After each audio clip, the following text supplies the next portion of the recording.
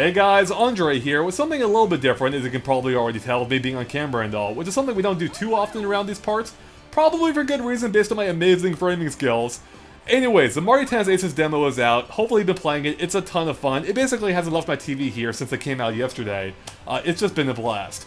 It's been so good in fact that it reminded me of something that I haven't thought about in quite a few years, and that's how the Mario Tennis games used to be really good.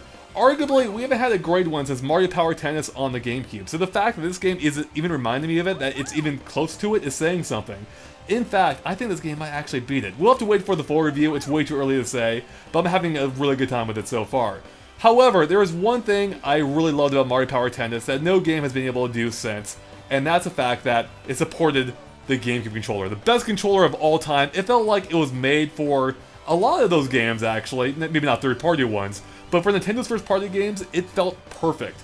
So I was thinking, man, wouldn't it be great if I could use this baby on Mario Power or Mario Tennis Aces on the Nintendo Switch? And then I remembered, wait a second, they added an update back in October that supports the Wii U GameCube controller adapter. So I thought I'd try it out and see how well it worked. And spoilers, it works super freaking well. So if you have one of these, you can actually just connect it to your Nintendo Switch and plug a GameCube controller right into it and give it a shot yourself. So I figured I'd show it off just to give you an idea of how you can play with this game, as well as give you a few tips, by the way, you may not be aware of. Alright, so it works as you'd expect. And you move the control stick, you can serve with A, that's also top spin, just like in Power Tennis. B is slice, also just like in Power Tennis. And then also it gives you easy access to the Aces exclusive features, like zone shots, which let's see if I can pull off here with R. There we go, slow motion, zone speed or whatever. Yeah, it's all feeling really good right now. Special shots are done with L. Maybe I don't even need to explain it, because the controls are mapped letter to letter. However, now there is one big difference in Aces versus Power Tennis on the GameCube, and that's the fact that, according to the instructions, lob shots and drop shots are performed by holding up or down the control stick while pressing X. So let's go ahead and get that shot. So we're going to do a lob shot right now, and we're going to do a drop shot after that. So that was a lob. So let's do a drop shot by holding down and pressing X. There we go, that's a drop. So that's the biggest difference compared to Mario Power Tennis, which is a little bit of a drag, right? Here's the thing though, the classic Mario Power Tennis controls work here too. Here's all you have to do. If you want to do a lob shot without doing the X and control stick thing, just press A then B, bam, lob shot. Or for a drop shot, B then A.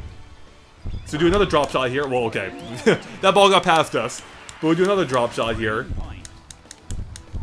Hopefully you can see what I'm doing. Just B, A, bam, drop shot, just like in Power Tennis. So really, this game is feeling just like Power Tennis using the GameCube controller, and it's fantastic. So yeah, I wanted to clarify the drop shot and lob shot thing, because I've seen a lot of people complaining that you can't do it in this game, and you can.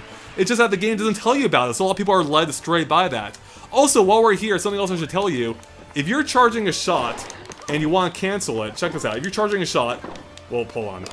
If you want to charge and you want to cancel, just press L. You can cancel your charge, that way you can move around the court and get back to a better position if you end up charging on the spot where the ball is not going to.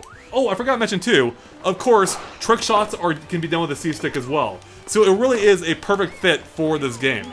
The only real downside is you do lose the use of rumble, I mean both HD rumble and any form of rumble, which sucks because they do have a really cool heartbeat effect in a game point, I believe, where you can actually feel the heartbeat in your hand, so that's not replicated with a GameCube controller. Otherwise though, I think this might be my preferred way of playing now, because it just feels so good!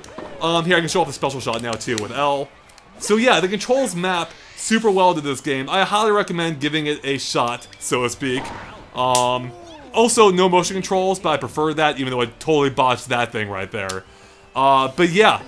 So there you have it, guys. That's Mario Tennis Aces with the best controller of all time. Again, it's amazing. Thanks for watching, and if you liked this video, make sure to click that subscribe button if you haven't already for lots more on Mario Tennis Aces, including hopefully an eventual review, and everything else on Nintendo Switch as well. Catch you later.